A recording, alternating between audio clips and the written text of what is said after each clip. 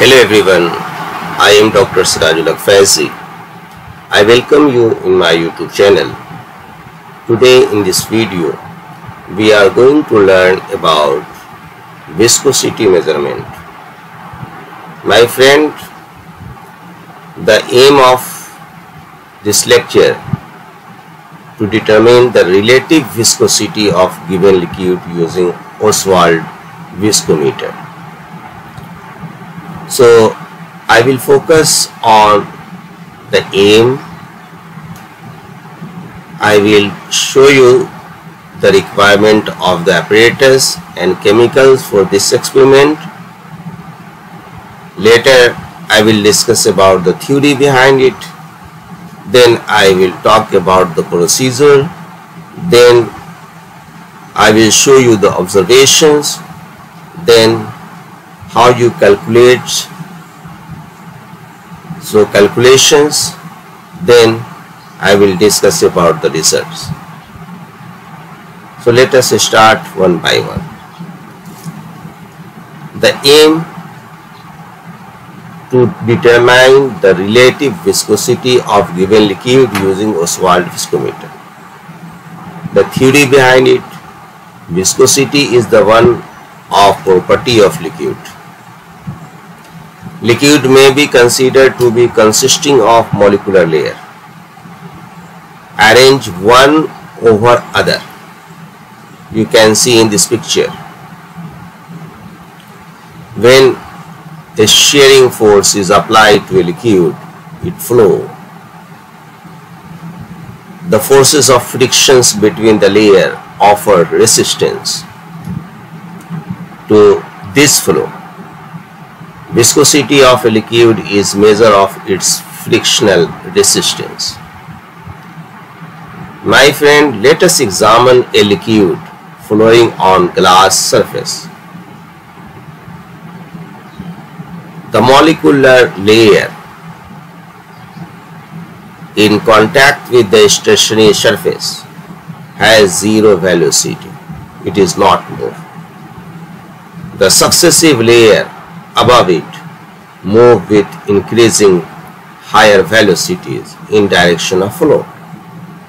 So you can see V, 0, V, and here just imagine two layers, one area in another area.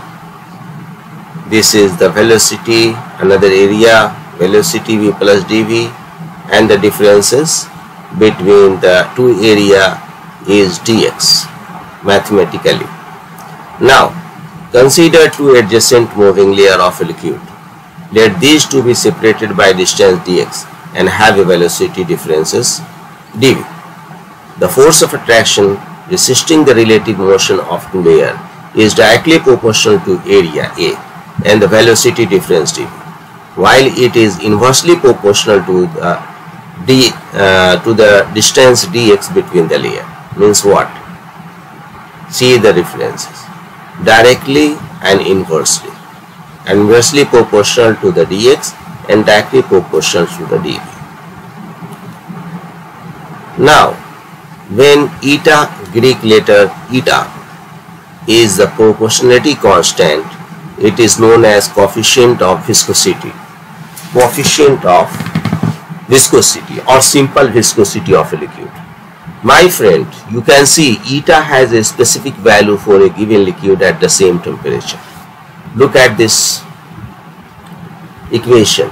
If directly proportional to area dv by dx, if you replace proportionality, then proportionality constant eta, which is the coefficient of viscosity dv by dx, and eta is equal to F by A, force area, into dx by dv.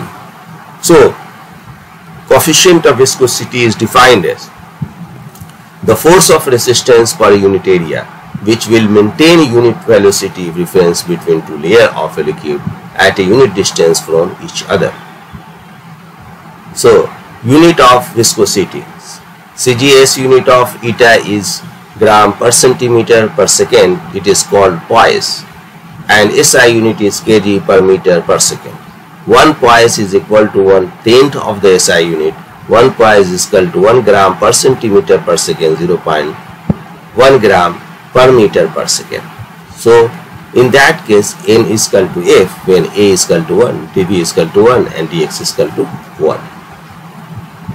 Now Ostwald viscometer. There are intermolecular forces in liquid layer which are responsible for the viscosity. Viscosity of a liquid can be determined on the basis of flow time. In fact, viscosity is directly proportional to the flow time. This principle has been used in Ostwald viscometer. It consists of two bulbs joined by the U-tube containing the capillary tube. Look at here. This is the glass where for the determination of viscosity. You can see this is known as bulb and this is also known as bulb.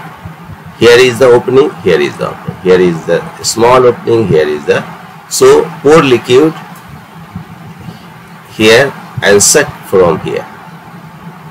Now calibration mark, you can see the calibration mark A and B. This is very important. And from B there is a capillary here, capillary tube, and this is the liquid. So suck side there is a calibration mark, remember, because sometimes here you have to put something for sucking. Now how you will stand it, you can see this one, this side is here and this side is here. So for sucking this side and for pouring this side.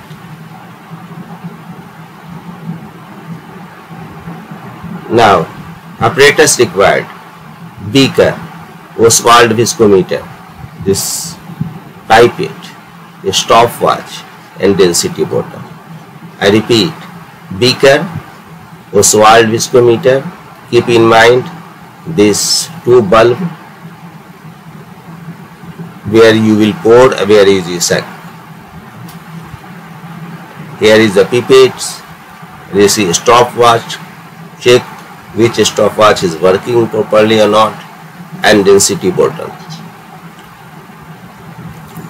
Now formula.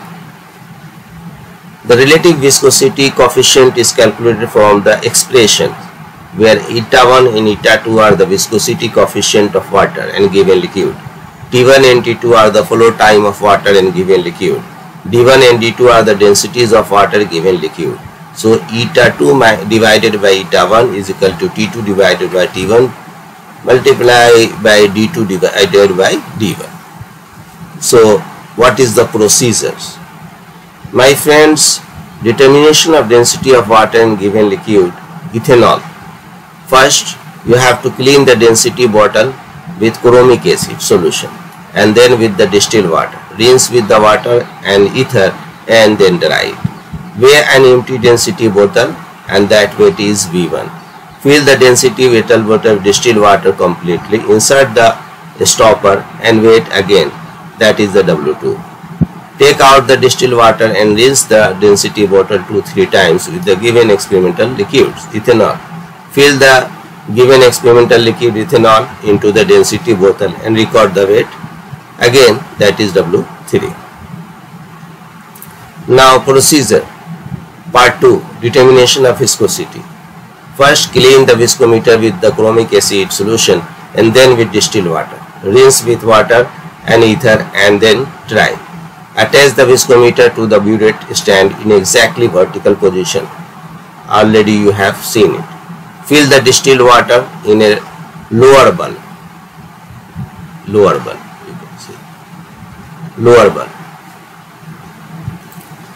Fill the distilled water in the lower bulb of the viscometer till the bulb fills completely. Just remember lower bulb.